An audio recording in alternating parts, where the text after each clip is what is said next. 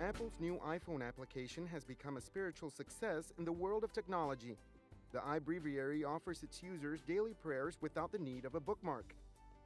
Father Paolo Padrini developed the application to bring a new socialization between God and today's man, a prayer book that keeps up with our times. The multilingual application has become so popular that after its first week available for purchase, over 5,000 people downloaded it to their iPhones, iPods, and iTunes, with all proceeds going to charity. Now a similar service is also available for Facebook users. The Prayerbook Facebook application provides daily prayers right from users' profiles. Users can also send prayers as gifts to their friends.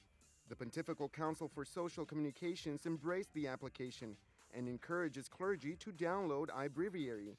This is the latest technology approved by the Vatican in its goal of reaching today's tech-savvy youth. World Youth Day Sydney was praised for creating social networking websites, digital prayer walls, and having the Pope send text messages throughout the event.